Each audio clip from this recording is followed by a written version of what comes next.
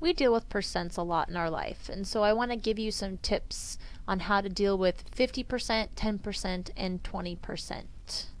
If we remember from our previous lessons, percent means out of 100, so 50% means half, and here's how we get that. 50 out of 100 is 50%. We can reduce zeros at the end of fractions, so we cross off those two zeros, which leaves us 5 out of 10.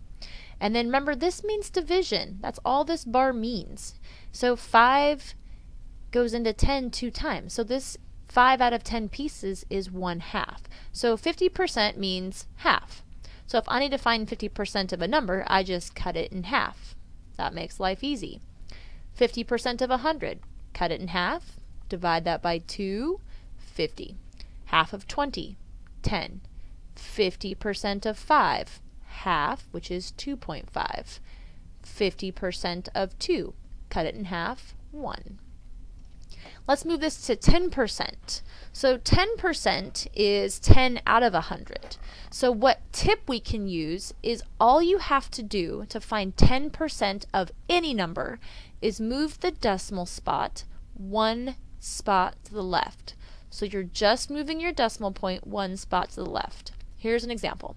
10% of 20. So think of whole numbers as dollars, right? Because you're looking at the number 20 and you're thinking, I don't even see a decimal point. That's okay.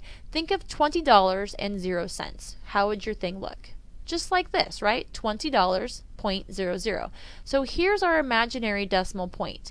In whole numbers, the decimal point isn't shown. It's there. But if you write it as money, it's going to help you remember. Now that I've written my decimal as money, to find 10% of that number, I simply move my decimal spot 1 to the left. So this becomes 2.0, or just 2. Let's practice 10% of these numbers. So here I had 10% of 55.6.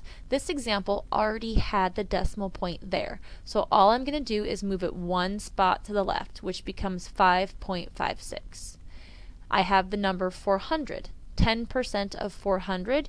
Remember, think of it as dollars, $400 and 0 cents. So here's my imaginary decimal point. I'm moving it 1 over, which cuts a 0 off, making it 40. 10% of 100. Move my decimal spot 1 over, gives me 10. 10% of 59. Here's my imaginary decimal point. At the end of the 9, I move it 1 over, it gives me 5.9. And now 10% of 2. Move my decimal point over 1, gives me 0.2. 10% are really easy. Just remember, move my decimal point one spot to the left. If I don't have a decimal point, if it's not shown to me, it's at the end of my number. To find 20% of something, do your easy routine for 10% and then double it, because 10 plus 10 is 20.